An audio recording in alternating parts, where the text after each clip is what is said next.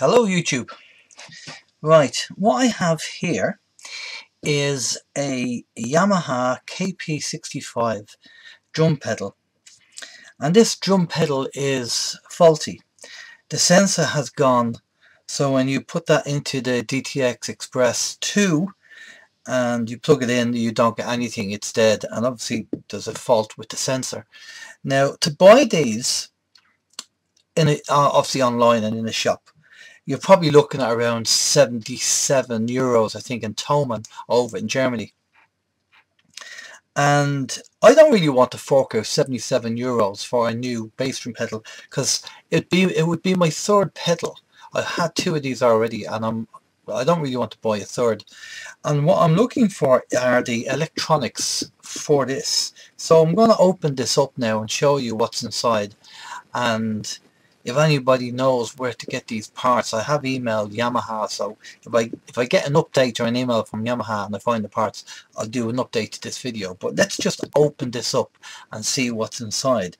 Now, the first thing you do is, this is where the pad is, where you hit with your bass drum pedal. So the first thing you do is you have to get underneath here, and you need to pull it off. So we'll try and do that now.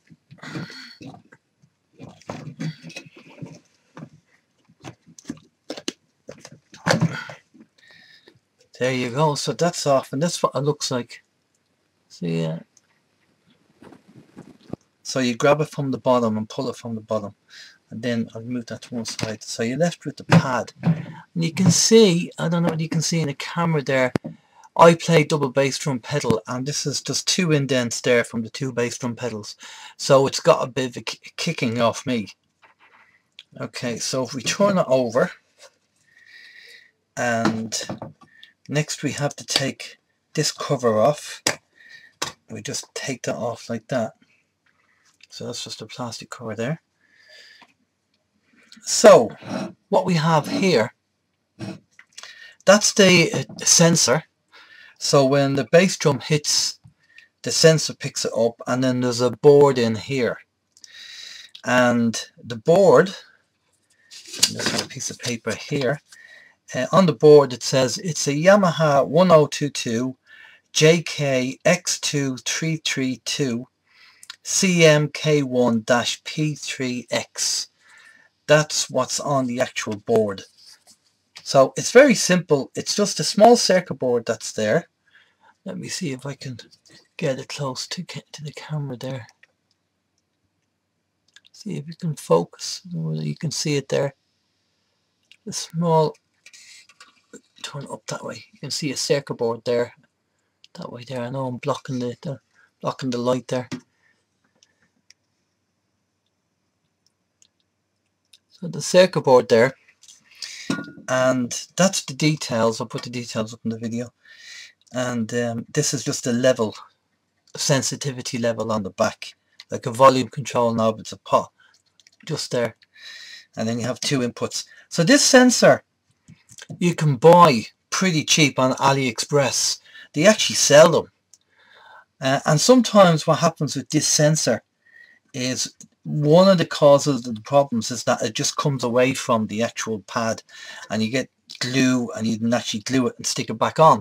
But as you can see with my one, it's stuck on, it hasn't come out. So it must be either the pad that's faulty, or it's actually the circuit board that's faulty. Now, the cheapest option would be to remove the actual pad, get a new pad, and then try that and see if it works. And if it works, great, because they're very cheap on AliExpress. But if it's the circuit board that's gone, obviously that's a different issue. And I've tried looking and finding the circuit board, I can't find it. So I've emailed Yamaha. So for the moment, for part one of this, I just have a pedal that doesn't work.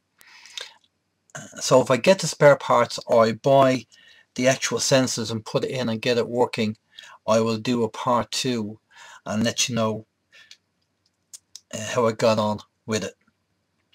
But if you can buy that, if you can buy the parts and just replace them, it's going to save you a lot of money rather than paying 77 euros, because this is just a metal frame. There's nothing in it there.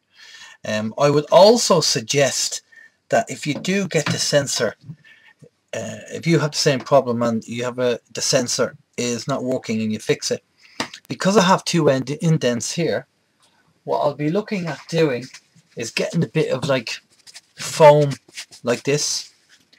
Take that off, and I'll probably put a little bit of foam on like that on the front, and then put the casing back on, because them two indents, I mean, they're well worn. So if I put that in and put it in and have it nice and tight, then that will actually help to make it last the longevity of the pedal.